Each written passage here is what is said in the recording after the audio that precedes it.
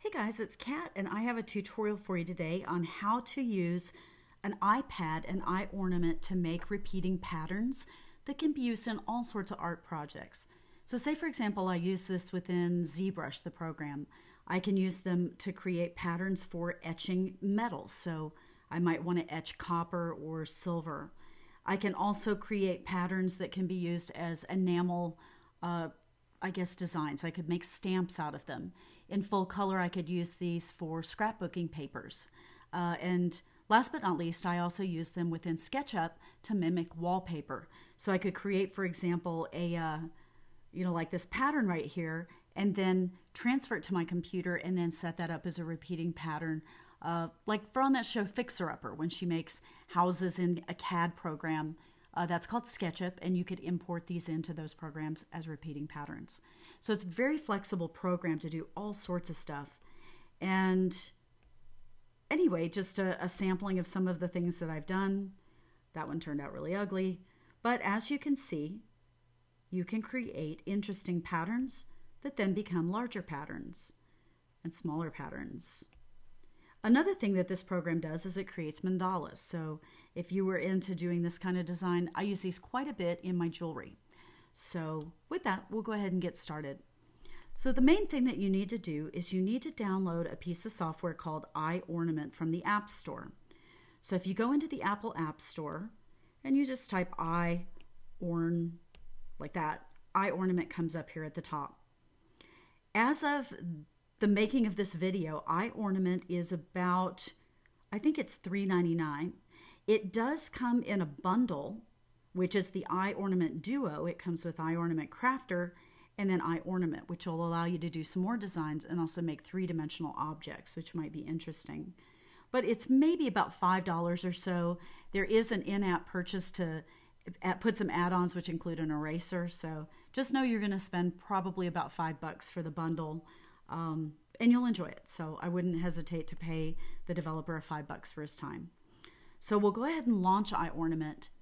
And iOrnament will start out with a black background. The default is to come up something like this. I'm going to create a new design, so I'm just dismissing that message there. But I want to use the settings button, and I'll describe your workspace first. On the left, you have a canvas where you can draw, and on the right, you have your tool palette. At the bottom of the tool palette on the left is a little button for settings. And when you click on that, it will allow you to bring up some things like symmetries on the upper right-hand side. So where it says show symmetries, tap on faint, and that will give you some little lines that'll work as guidelines. We'll also give it a different background color. So on this third icon over, it brings up some thumbnails of colors at the bottom. So over on the side are some things like gold. We won't work with those now, but just tap on the white and it will change your background to white. Now the last thing we'll touch is this brush icon up here at the top. And we want to touch on the size icon. There's different things that you can choose to change, but we just want to manipulate the size. We also want to control it with pressure. So I'm using an Apple Pencil, and the Apple Pencil will allow you to use pressure on an iPad Pro, so that's important. The other one I like to use is this middle one, which is manual, and that gives you a slider here on the side to control the size of your brush. But I'll switch it back to pressure for now, and then we'll leave effect strength just like it is. Close the box with the X, and now we're ready to draw. So let's go ahead and just draw something on the screen, just a little squiggle. Nothing fancy, but if I zoom in, one of the things you'll notice is that there's a little halo that's around this blue. So that shows me that I need to turn off blurriness. So on the sliders on the right, the very last one is blurriness.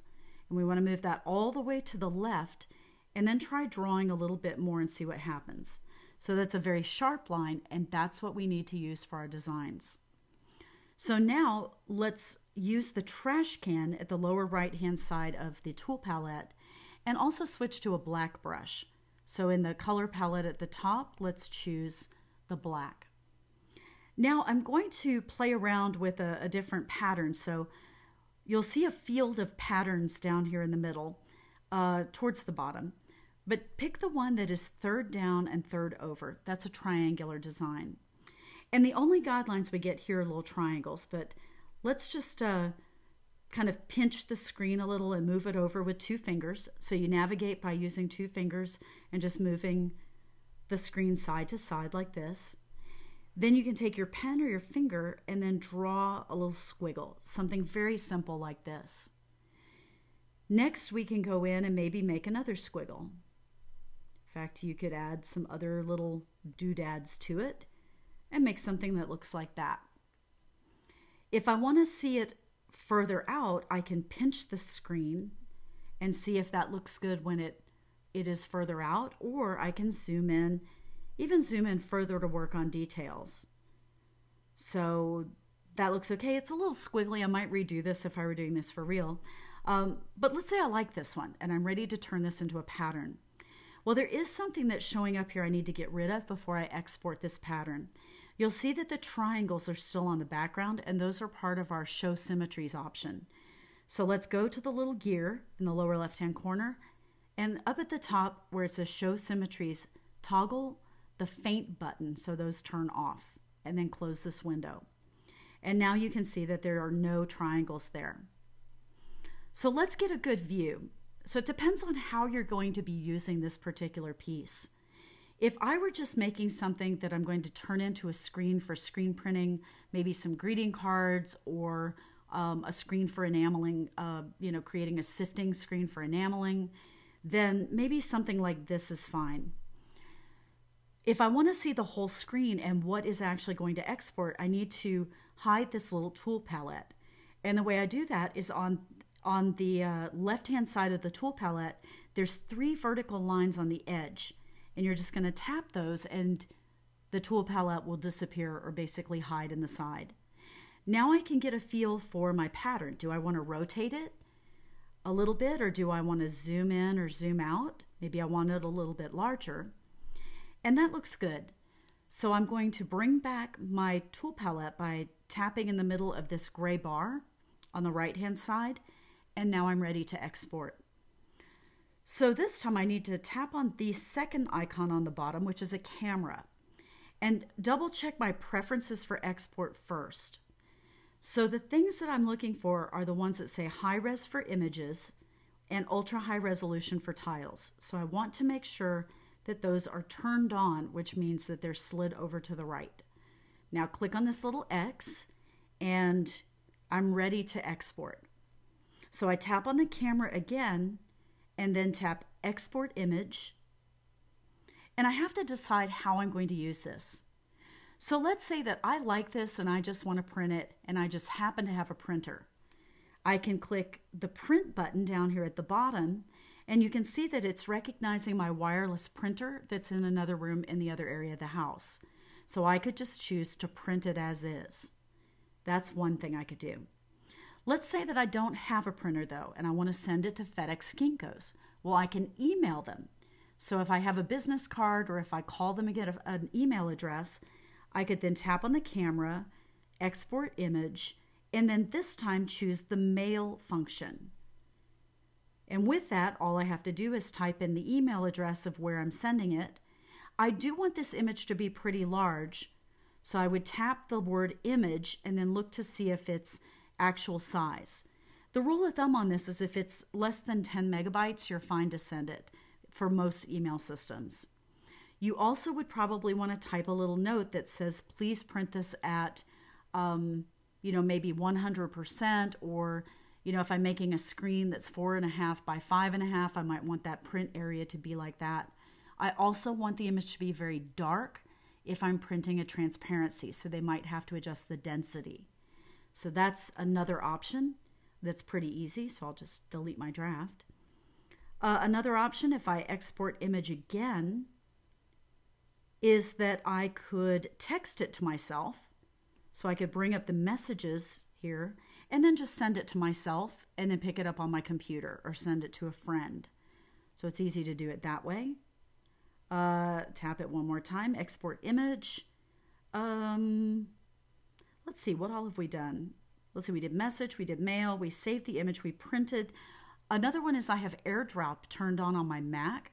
So I could use this little button up here at the top to actually transmit that to my desktop machine, where I could then save it, or I could print it from my computer. So that's another option. Some other things you might find here too, if you're using Dropbox, Dropbox is also an option. You could tweet it to somebody. You could use iCloud photo sharing. There are just a lot of different ways that you can use this. So that's a variety of them. You can explore the rest on your own, but this should get you started. Now there is one other thing that I want to do with this, but I want to save image, which will just save it to my iPad. Now I could also export something called a tile. So if I click on the camera and then export tile, this will just create a single, I guess, repetition of this. And I can save that, for example, here to my iPad, or I could send it to my computer. But that in that case, I might use it for something like a fabric website like Spoonflower. I might use it in SketchUp as a wallpaper. So anything that I need to repeat, I can create basically a tile. And then last but not least, let me show you that once you've got this drawn, you can tap on these different patterns and see if anything else can be created from that design. So sometimes you'll get some really interesting designs by mixing it up a bit. All right, so in the next stage of this, we're going to try something else. We're going to delete this pattern and let's do a mandala. So I'll click on the trash can, and now I'm looking for the flower that's right here on the lower right hand side, this little flower that if I toggle it, it turns blue. And this will give us the ability to draw a mandala very similarly to what we just did. So in this case, I want to go to my settings again, and I want to turn on faint to show me the lines, and then click the X. And I'll leave it on this first setting. So there's actually two different settings here for your mandala. I can also adjust the number of repetitions there, I guess, or the mirrors. And then let's start drawing. So I might do something like this. And on this one, I just chose the number 4. So it will repeat it 4 times around the center axis or the center point. So I can draw something sort of like this that repeats 4 times around. But there is another interesting feature. If you go back to settings, there's something called design mode. It's down here towards the bottom. And if I use design mode, what will happen is it freezes this, and I can increase the number and maybe double that. And when I do that, I can then come in and start doing a more complex design that has more repetitions around the center. And then as I sort of start to design that, and then let's say maybe I want to go one more step, let's bump this up to 16. I can have an increasingly complex design as I get larger and larger here within the program. And so this is just one example, but let's clear this out. I'm going to turn off that design mode. So I'm going back to settings, and let's turn off design mode. Close that by clicking on the X, and bump this back down to a more reasonable number like 8. So I'll maybe make a design something like this.